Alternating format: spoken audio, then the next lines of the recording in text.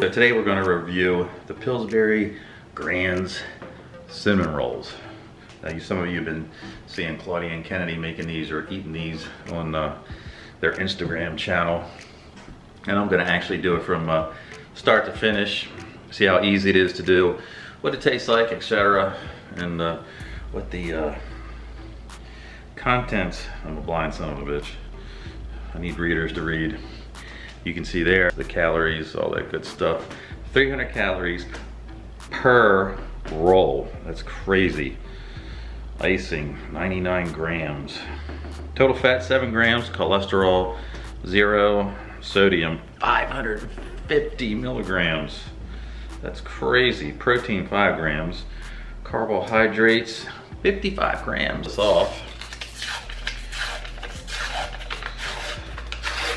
A shot on the counter and it pops open. And you get your icing. Wow. Got your icing there. Damn, that's all I get is 5. I'm gonna put these in. There's 1, 2. I like these on a cold Saturday morning. Alright. Spread those out. Oh yeah. About this trick she does. She puts a little bit of butter on them. Either that or she's freaking lying to me. Brandon's he's probably still mad because he's lost 3 challenges to me in a row. Now he doesn't want me in his videos anymore. Hope that's not too much butter, because if I screw these up, I'm gonna be mad because I'm like jonesing for one. There we go. All right. Gonna pop these bad boys in the oven until they get golden freaking brown. Yeah. My review goes, these are simple to make. And these are hot. Oh yeah, look at that. That is. I'm gonna have to eat at least 2 of these. Now, I did steal Claudia's trick, and I did put. You saw me put the butter on it.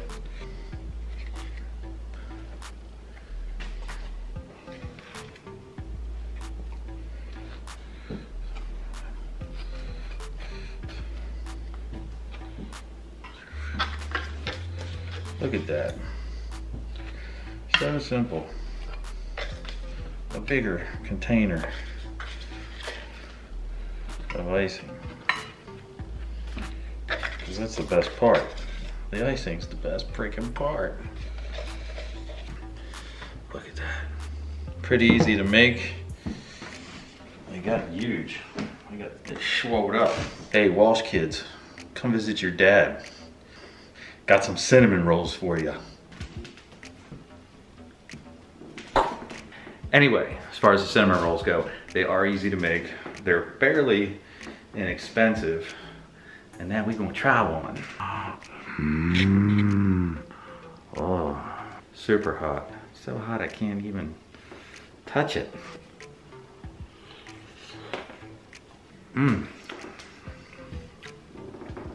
Oh yeah, that's amazing. Oh, I love when they come apart.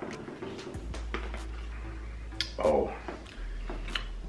That's worth the 330 freaking calories. All right, so overall, easy to make, inexpensive, done in a short time. I highly recommend Claudia's trick of adding regular butter on top before you bake them. They're gonna take a little bit longer to cook, but as soon as they swell up and get golden brown, they're freaking good to go. They're awesome. They're like addictive. That is sinfully good, people. Sinfully good.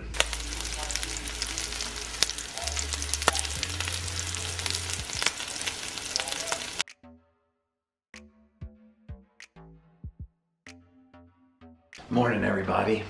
It's Sunday the 27th. It's a rainy, shitty day here in Maryland. It's supposed to clear up later.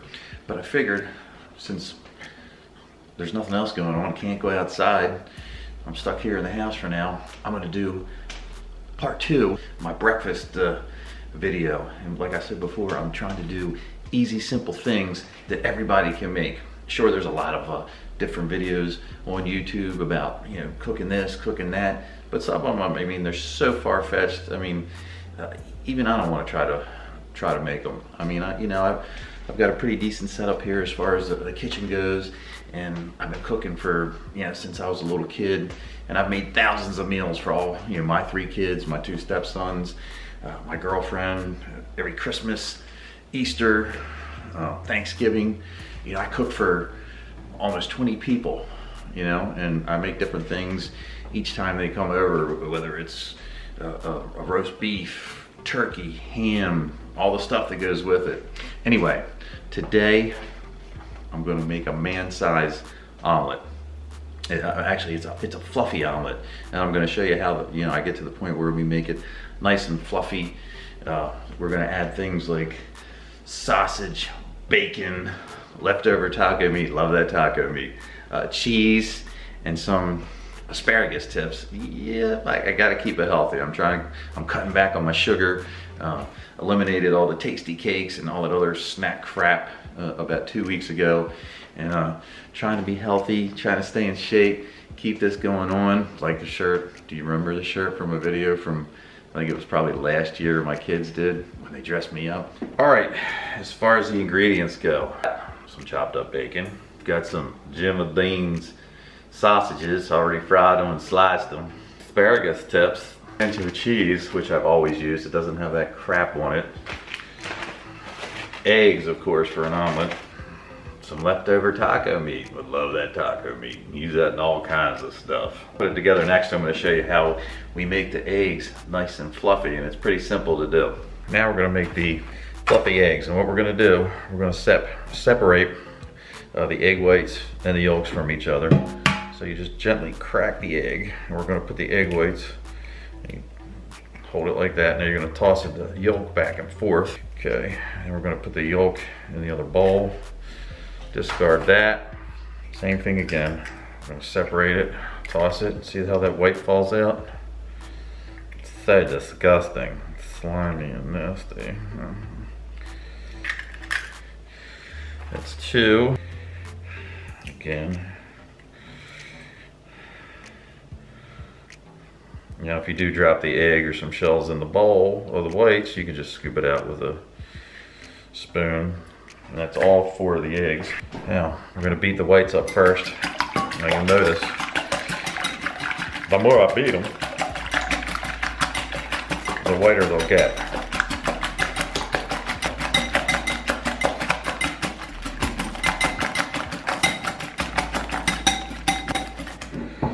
Now they're nice and fluffy. See that? Oh yeah. Okay, then we're gonna give these a quick swirl. And we're gonna add that in side, and then we're gonna mix it all together.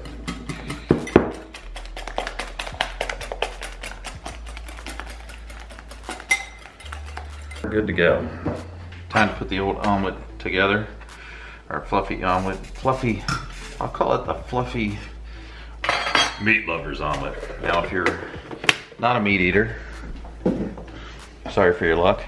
No, just kidding.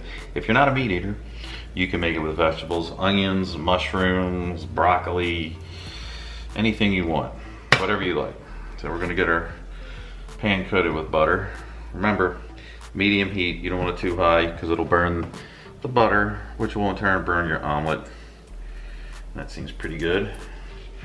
Pour the omelet mixture in there. Sit for a minute, start to thicken up before we add any of our ingredients. What I'll do is as it starts to cook, I'll pull it away as it gets thicker. I'll pull it away from the sides because a lot of people don't like that slimy, nasty middle. Like Claudia and Alex, they hate slimy scrambled eggs. They like theirs as dry can be. So you can see, we'll just gently start to slide that in as it starts to cook. And we'll keep doing this. See how that just starts to tighten up. And this is what you gotta do when you're gonna make a thicker egg omelet. You can make them thin if you want, but that's no fun. All right, so we got that going. We'll cover half of it with our taco meat. We gotta kind of move quickly. Bacon. Oh yeah. Turn the heat down. bacon, sausage, boom, boom. Kind of got to place that a little better. And remember, it's still cooking while you're doing this. And we got our asparagus, boom, boom. I'll use my clean hand for the cheese. We're gonna sprinkle the hell out of it with cheese. Oh yeah. Don't that look good? It's real good. Looks real good, Dad. All right, now here goes a tricky part where we gotta flip it all over. Oh. Move it out to the middle. Omelette trick. I'll put this in there and I'll flip it over. And I'll cook the other side. There. And that's how you overcome that obstacle, using a good old paper plate. And just let that cook. I turned the heat off and I'm just letting that cook. Now that's a monster right there. That could probably serve literally 2 or 3 people. You know, if you're gonna have some home fries or some toast, blah, blah, blah. Now our omelet's done and we're gonna put that baby on a plate. Just get it out there. Oh my goodness. Look at that beast. That is amazing. Egg-mazing. Hot sauce. Oh yeah. Sometimes I'll put some sour cream on it as well. You smell that? Oh yeah. Real good. We've made this delicious fluffy egg omelet loaded with sausage, cheese, asparagus, bacon, and leftover taco meat from the week. Anyway, we're gonna dig in, see how it tastes.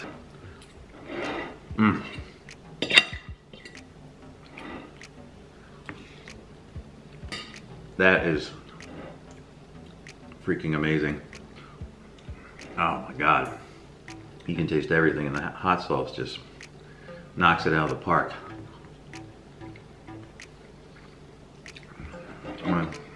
Look at that. Can you see that? Oh yeah. That is. And I used to make stuff for the kids like this when they were growing up, and they all still lived here. I mean, look at that. That is just beautiful. My goodness gracious. Actually, I take that back about, you could probably feed 2 or 3 people with it, because I'm eating this whole freaking thing by my freaking self. What the hell's going on? It's your old pal Billy Bob coming at you. Well, I've decided to start a new series called News and Commentary with Billy Bob. We're going to talk about all the screwed up, messed up things in this world. Like them kids shooting up schools. What the hell is wrong with them kids? Anyway, stay tuned. It's going to be entertaining as hell.